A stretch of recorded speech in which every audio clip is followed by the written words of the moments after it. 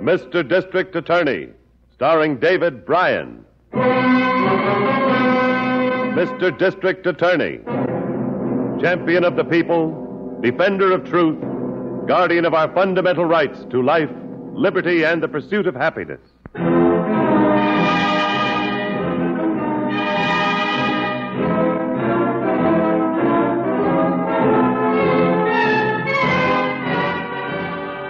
And it shall be my duty as district attorney not only to prosecute to the limit of the law all persons accused of crimes perpetrated within this county, but to defend with equal vigor the rights and privileges of all its citizens.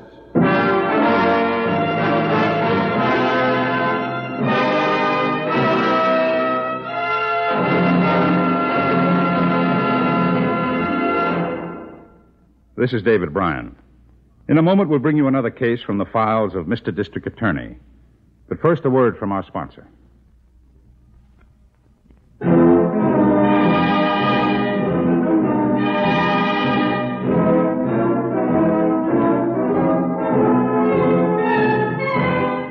And now, here is our star, David Bryan, as Paul Garrett, Mr. District Attorney.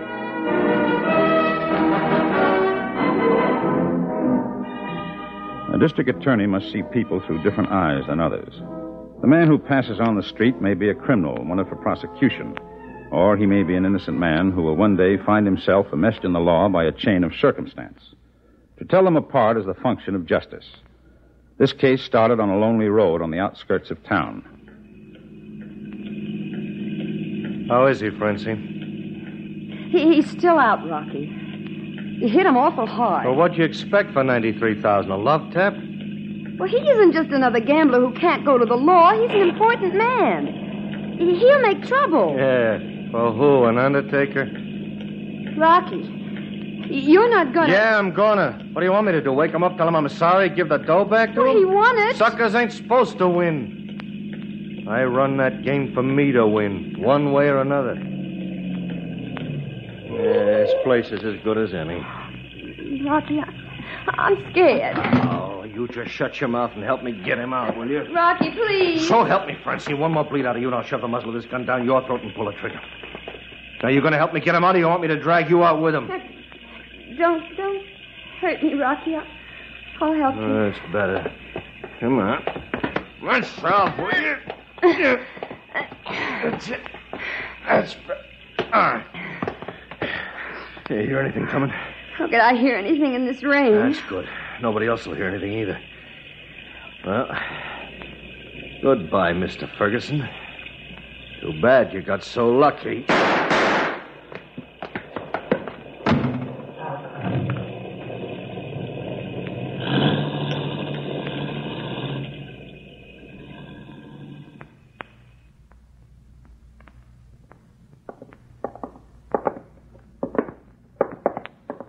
In here, Ryan. I wish you'd tell me what this is all about, Mr. Harrington. District Attorney will tell you. Morning, Miss Miller. Morning, Harrington. Chief in? Yes? This is Joe Ryan, the cab driver we've been looking for. Well, you better tell him. Yes, Miss Miller? Harrington's here, Mr. Garrett. He has a Joe Ryan with him. Well, send him in. Yes, sir. All right. Through here, Ryan.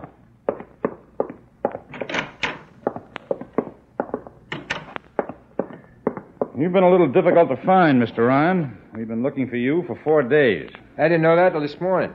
Are you in the habit of taking 4-day vacations from driving your cab? No, sir. I took the time off because I've been looking for a good buy on a new cab. Why didn't you register a change of address with the Motor Vehicle Bureau when you moved a couple of months ago? I forgot, that's all. Well, you know that's a violation, don't you? Yes, sir, but... Look, is that why you picked me up? No, that isn't why. 4 nights ago, Ryan, just before you took this unusual vacation, you picked up a fare outside the Chelsea Club. Just a few minutes before midnight. Remember? Ah, so that's it. What did you expect it to be? Story of the murder's been in all the papers. I know it. You picked up a fare who was found murdered the next morning, and you know about it. But you don't get in touch with the police. Why? Why should I? I don't know nothing about it. I picked the man up and I drove him home. His body was found out on Pendleton Road. What's that got to do with me? I took him home. Look, if you think I had anything to do with this, you're sending your dogs on the wrong trail. Are we? Do you know we impounded your cab at the garage? No, I didn't know it. I haven't been near the garage. Maybe you should have been. Police lab crews gave the cab a going over. This is their report. Like me to read it to you? I'd like anything that'd help to clear this up, yeah. According to this report, Ryan, there were bloodstains on the back seat and the floor mat of your cab. Type O. The report also states that John Ferguson's blood was type O. Now, what's that prove? Lots of people have type O blood. You've been reading up on the subject? I don't have to read up. I was in the medics in the service. I got type O blood myself. You trying to tell us it was your own blood on that back seat? No, a guy got hurt in my cab. When? Why, it was the same night I picked Mr. Ferguson up at the Chelsea Club. Look, I've driven Mr. Ferguson lots of times. Yeah, we know. The doorman told us. That's what started us looking for you. Who got hurt in your cab? I don't know who he was. Can I tell you about it, about how it happened? Oh, that's why you're here. All right. Well, it was after I dropped Mr. Ferguson off. I picked up these 6 guys. They were wearing those hats, you know, the convention that was in town last week. Shriners? Yeah, that's right. Well, there were 6 of them. And, brother, was it raining. They flagged me down. I don't usually take 6, but, well, with the weather and everything, I packed them in. Then what?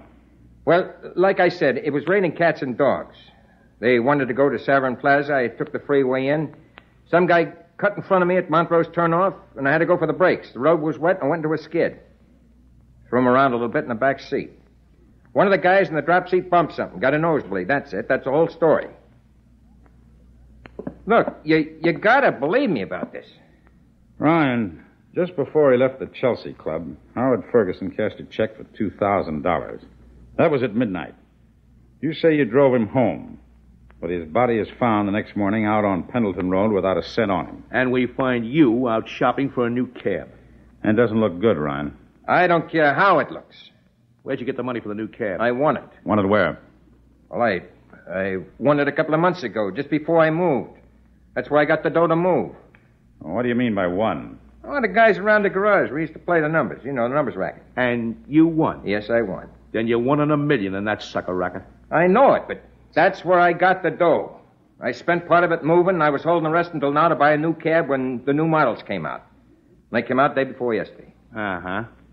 That's where the dough come from. Honest it is. Okay. Then there's only one other thing you have to tell us about. Who sold you the numbers? A guy named Willie Lamont. Where can we find him? I don't know. What do you mean you don't know? Well, he hasn't been around the garage in a couple of months. All of a sudden, he just stopped coming around. Can any of the other cab drivers verify that you won that money? No, I never told any of them. Ryan, your story is pretty thin. You can prove the part about the blood, can't you? Find the 6 guys I picked up. Almost 40,000 of them come in for the convention from every state in the country. The convention ended yesterday. Our chances of finding them might have been good while they were still in town. Yeah, but we couldn't find you until this morning. And you didn't come in on your own. I swear to you, I took Ferguson home. Then how did his body get out on the Pendleton Road? Wait a minute. I just remembered something. You better remember for your own good. What is it, Ryan? Wait a minute. When I took him home, there's a big circular driveway at his place. Well, there was a car in front of the house when I let him out. I passed right next to it. Mm-hmm. There was a couple of people in the car. It was a limousine. Why didn't you mention this before? Well, I didn't think of it. I figured they were waiting to get into the house. You didn't wait to find out? No, I collected my fare in blue. Ryan, nobody saw that car except you. Servants didn't see anything. They didn't even hear your cab, Ryan. It was raining so hard, the rain kept them from hearing. Now, that could be one explanation. What other explanation could there be? The one that all the evidence seems to point to. Ryan, you never took Ferguson home. This is a frame. Take it easy, It's a frame. Mr. Ferguson was a big shot, so you got to pin this on somebody in a hurry. And I'm the patsy, ain't I? It's a frame, ain't it? No matter what I tell you. Everything you said will be checked, Ryan. Every single point. If you're innocent, I want to know it. I have no choice but to hold you. I know. Take him over to the county jail and book him, Harrington. Then come back and meet me in the record room. Okay, Chief. Come on, Ryan. Miss Miller? Yes, Mr. Gass. Call the county sheriff's office. Vice squad detail. Ask for Sergeant Payne. Sergeant Payne. Yes, sir. Tell him I'd like him to come over and meet me in the record bureau. Yes, sir.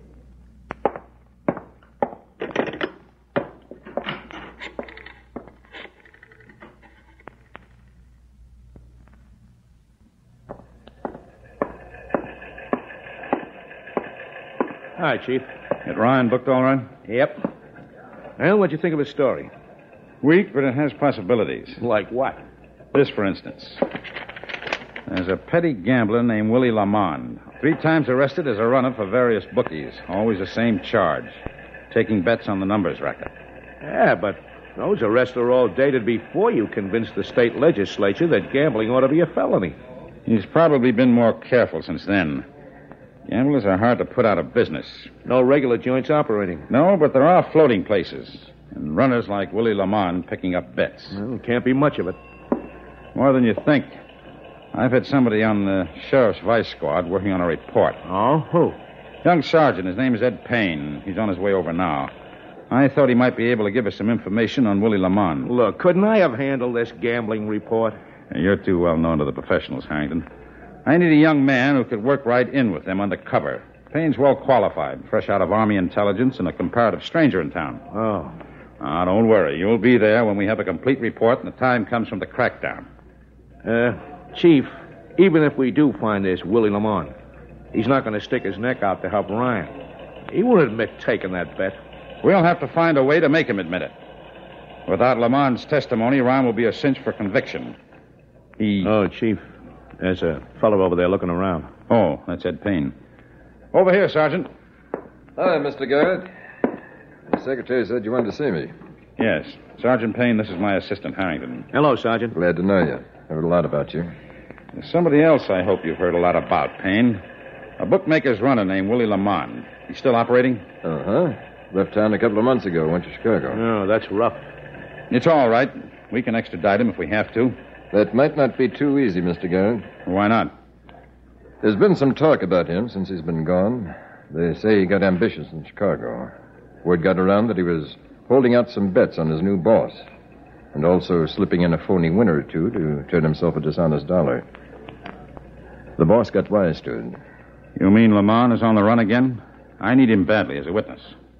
Mr. Garrett, you know how the mobs are. If you want my opinion, Willie Lamond isn't on the run. He's standing still. Somewhere on the bottom of Lake Michigan, wearing a pair of cement shoes.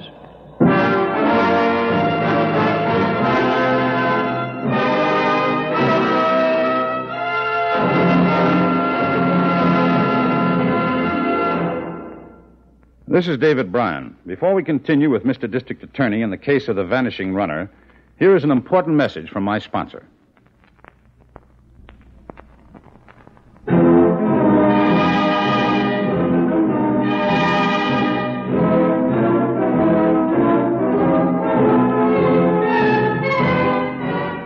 And now back to David Bryan, starring as Paul Garrett, Mr. District Attorney. A prominent citizen had been murdered, and the cab driver, surrounded by a mesh of circumstantial evidence, had been taken into custody. We needed a small-time gambler to verify the cab driver's alibi. But the underworld grapevine indicated that the only possible witness was dead. For 2 days, I had Harrington and Sergeant Payne of the Sheriff's Vice Squad check on every possible source of additional information.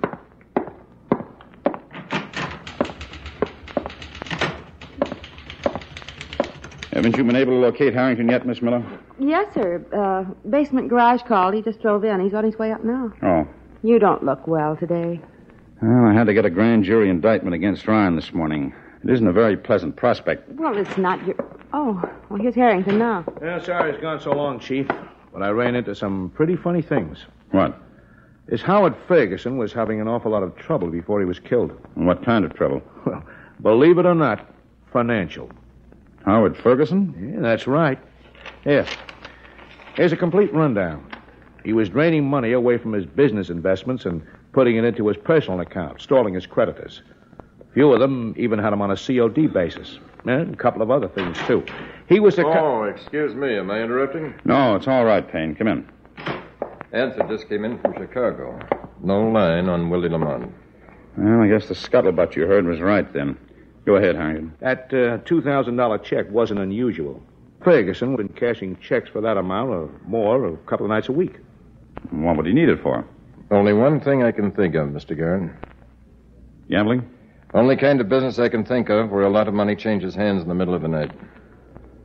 Payne, when players go to one of these floating games you've been looking into, how are they notified where the game is going to be held? Well, they aren't notified. A slip-up could lead to a raid. They don't tell the customers where to go. They come and pick them up in a limousine. Limousine? Chief, Ryan said there was a limousine parked in Ferguson's driveway the night he drove him home. Gamblers wouldn't have killed Ferguson for $2,000, though. They had an easier way to take the money away from him. Unless he won. Yes. If a man got lucky in a big money game, he might win 50 or 100,000 with a hot pair of dice. That's enough for a killing. No, I'm not in, Miss Miller. Yes, sir. Hello? It's the Holloway Bank and Trust for Harrington. Oh, that's Ferguson's bank, Chief. They were checking something for me. I better take it. Hello? Miss Harrington? Yep. What's that name again? No. First name. Spell it. F-R... Oh, yeah. Yeah, I got it. Thanks. Thanks, Miss Miller. Ferguson had been writing some other big checks made out to cash, in addition to the one he cashed at the Chelsea Club. The bank says the others were endorsed by a Francine DeVoe. Francine DeVoe. Mr. Garrett, can I call the record room for a minute? Go ahead. Get it for me, Miss Miller. You got a match, Payne? Yes, all right. Oh, thanks. Sure will. Record room? Just a second. Thanks. Hello, Mike. Ed Payne. You still got that Willie Lamont folder you pulled for me? No, his wife's maiden name. Yeah, Mike, plenty. Thanks a lot. That's something, Mr. Garrett. Francine DeVoe, alias Francine Lamont. She was Willie Lamont's wife.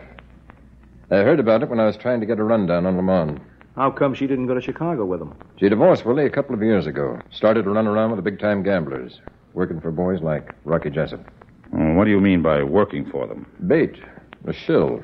Stirring suckers to their games. Men like Ferguson? He cashed an awful lot of checks. Can you find out where Rocky Jessup is holding his next game? No, I could find out, but I couldn't get in. Why not? You've been making contact. Yeah, as a small-time gambler. I've never flashed the kind of money they're interested in. And if I did flash it all of a sudden, they might get curious. Well, suppose you called up and said you had a wealthy customer, somebody you'd steer to the game for a percentage. Yeah, that could work. But who? You or Harrington, they might know. How about me? Oh, please. No, wait a minute, Harrington. How about it, Payne? Well, could be good. Wealthy young woman from out of town looking for kicks. Hey, I was only joking, Mr. Garrett. Well, I wasn't. I'd be scared silly. They won't try anything inside the place. There'll be other people. Anything they do will be outside. And when you come outside, we'll be waiting. But I won't know how to act or what to say. Oh, we'll tell you. But first, take this. $100? What would Go to a costume rental place. Rent an evening gown, the best they have, and a fur wrap. Buy some good-looking costume jewelry. You drive it, Harrington. But... Come on, Cinderella. You know what I want you to do, don't you, Payne? I think so. After we get in, ask questions. Make them suspect I'm a cop. That's right. Maybe if you tip your hand, they'll tip theirs. Now call Rocky Jessup and arrange for the pickup.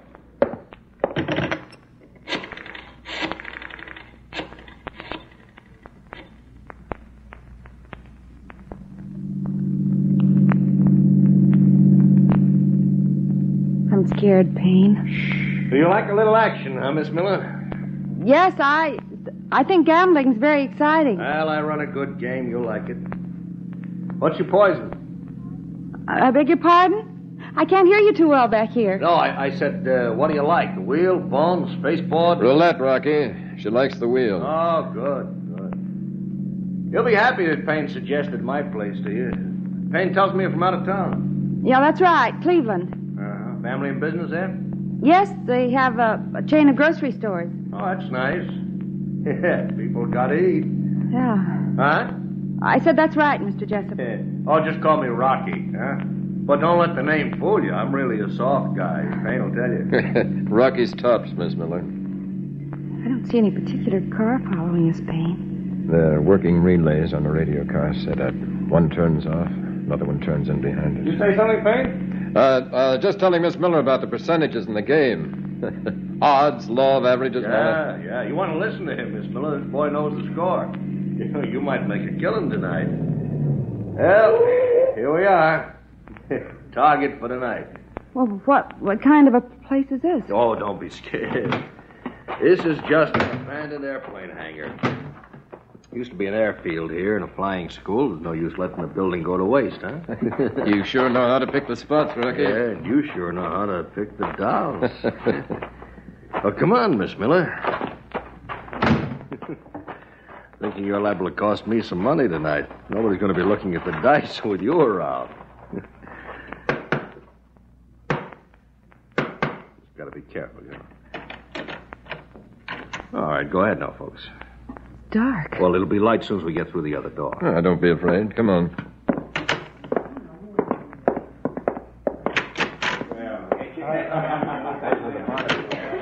Hey, looks a little better than you thought, huh, Miss Miller? It's surprising. Well, all my customers go first class. Francine. I'll be there in a second. All righty. Francine's her hostess. She'll tell you where the action is. Oh, Francie, this is Miss Miller. She's from Cleveland, friend of Payne's. You know Payne, don't you? I've seen him around. Francine. My uncle mentioned meeting a Francine the last time he was here on a visit. He likes to gamble, too. Is that so? What's your uncle's name? Miller. Same as mine. Robert Miller. I don't remember him. Well, it could have been another Francine, of course, but, well, it is an unusual name. How long ago? Just about a week ago. Yes, just the night before he came back to Cleveland. I didn't run no game last week. Uncle Bob said the game was in some kind of an old restaurant on Penderson Road, something like that. No, Pendleton Road. That wouldn't be our game. Would it, Rocky? No, not out there. Must have been somebody else, Miss Miller. No, he said Francine. He said it was raining like blazes. Oh, yes. And some man won a lot of money. Practically broke the game. Uncle Bob was standing right next to him. His name was Ferguson. Your uncle tells you things in detail, doesn't he? You better show me what refreshments we got, Francine, huh? Payne and the lady can just drift around and look things over. Okay, Payne? Sure. Come on, Miss Miller. I'll show you the dice table. I thought that same Mr. Ferguson might be here. If he was, I bet the way he's at. I sure don't like this, Francie. Neither do I. Why didn't you tell me Payne was coming? Why? Because he's the one who's been nosing around asking questions about Willie. Well, we had nothing to do with what happened to Willie. No, but we did with Ferguson, and he was asking questions like a cop. Why would a cop steer a rich dame here? Rich dame, nothing. Huh? Did you see the label in that fur jacket she's dragging around? No. Madame Pompadour Costume Rentals. Get him over to the door. Well, I... Do like I tell you. You gotta get rid of him tonight and blow town, but fast. Now, go ahead.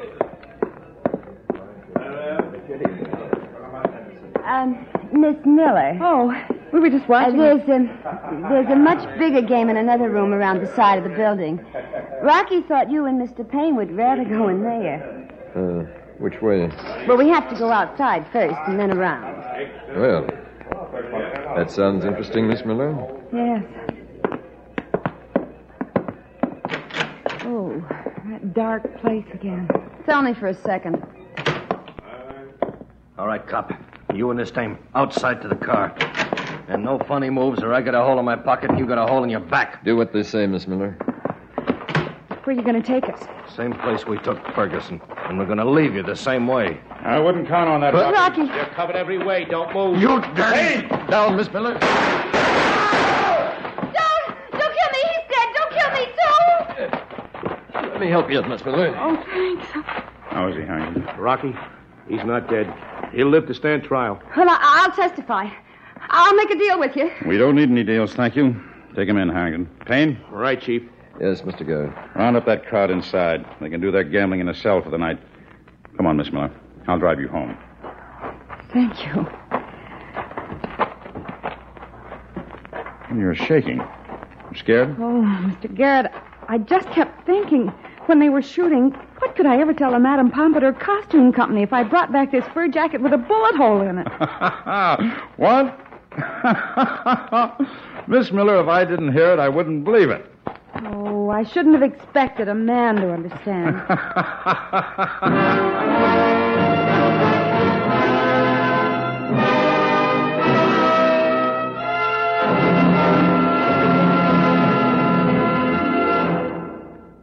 This is David Bryan.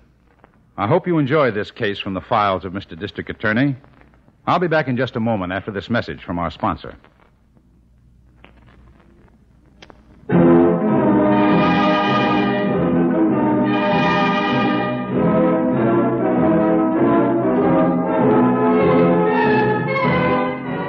Now, here's the star of Mr. District Attorney, David Bryan, with a word about the program you have just heard. Rocky Jessup was tried and convicted on a charge of murder in the first degree. The death penalty was mandatory. His accomplice, Francine DeVoe, alias Francine Lamont, was sentenced to the women's prison for 15 years. Now, this is David Bryan inviting you to join us when we present our next case based on the facts of crime from the file of Mr. District Attorney. Mr. District Attorney was originated by Phillips H. Lord.